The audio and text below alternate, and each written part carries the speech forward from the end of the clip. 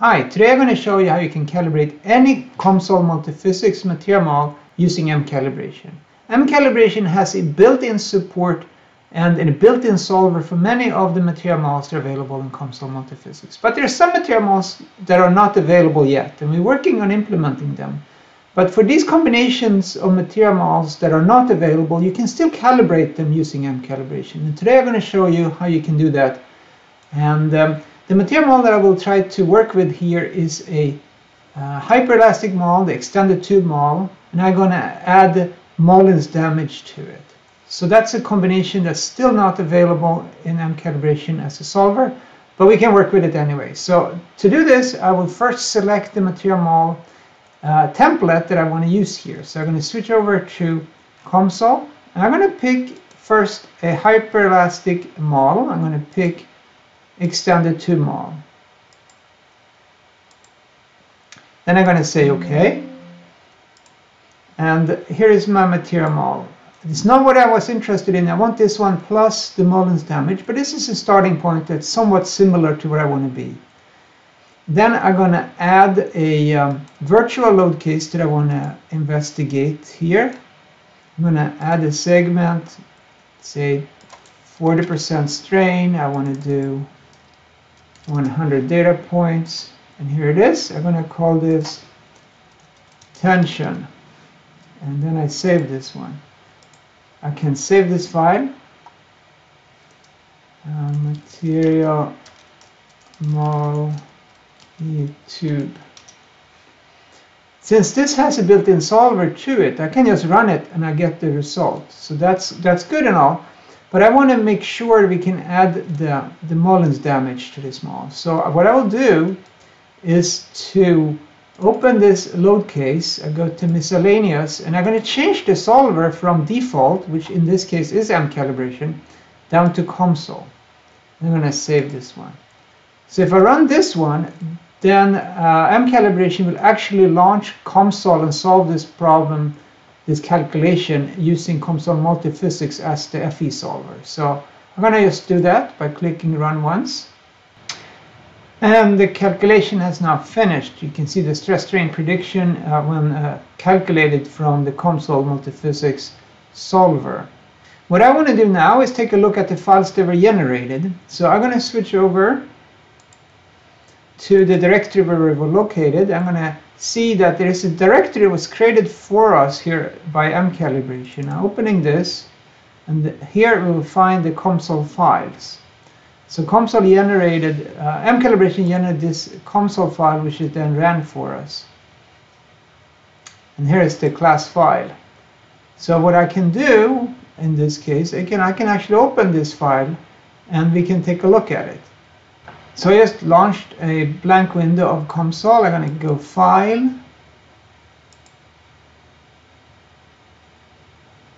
and Open. And then I'm going to select this class file that MCalibration generated. Okay, so the model has finished loading. I can now take a look at some of the settings here. We'll see that we have our hyperelastic material model here. And what I want to do is I want to add on to this a Mollins effect. I want to use the Ogden-Roxbury Mollins effect. I want this parameter to be 0.9, 0.9, and deformation, this one will make 0.1. And there is a reason why I don't let them be the default values, because then we can't export them cleanly, as you will see. So here are the parameters that I want to use. I'm going to now save this model that we slightly modified. I'm going to save it as, and call this eTube with Mollins. But I don't want to save it as I want to save it as a Java file.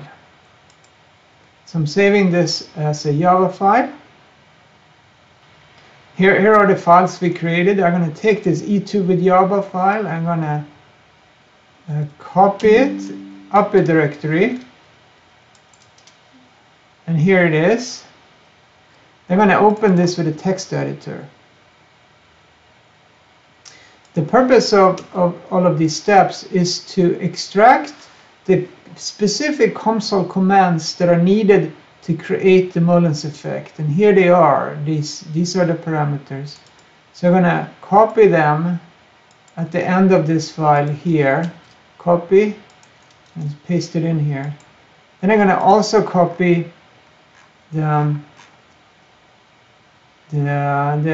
extended tube model parameters. So I'm going to just find them here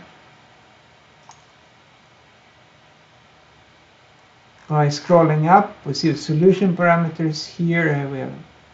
We have the definition right here. So we have create hyperelastic model. And here are the key parameters. I'm going to copy those. I'm going to paste them in just before this one. I'm going to switch that end statement where we set the selection in the end. So here are the new template that I want to work with for extended tube model with the Mullins damage. So to calibrate this, we need to replace, this is the variable, a value that should be variables. So I'm going to call it GCET, and I'm going to have this nomenclature where I have a percent sign and then the name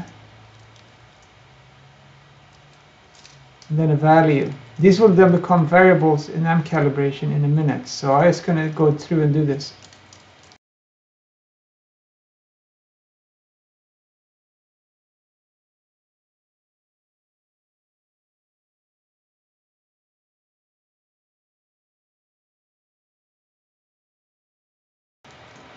And that's the end of those. I can copy these to the clipboard now.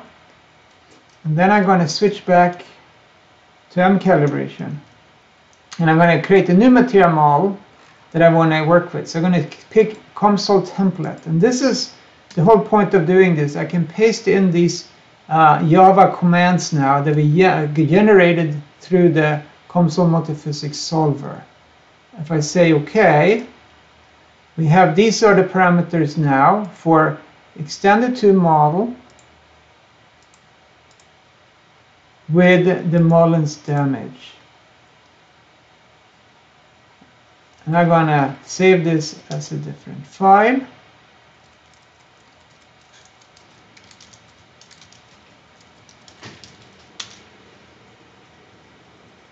And now we should be able to run this as we typically do. So this load case has to be COMSOL Multiphysics as the solver because MCalibration doesn't know of this template yet. So I can run this, and that should give us the predictions of this material model combination. And the calculation has now finished. See that this is a very straightforward way of calibrating any of the built-in material models in COMSOL Multiphysics. It's certainly slower than it is when you use one of the MCalibration supported models, but this is fully automatic and therefore an interesting way to calibrate some of the material models that we haven't been able to implement internally yet. I hope you found this useful, and let me know if you have any questions below.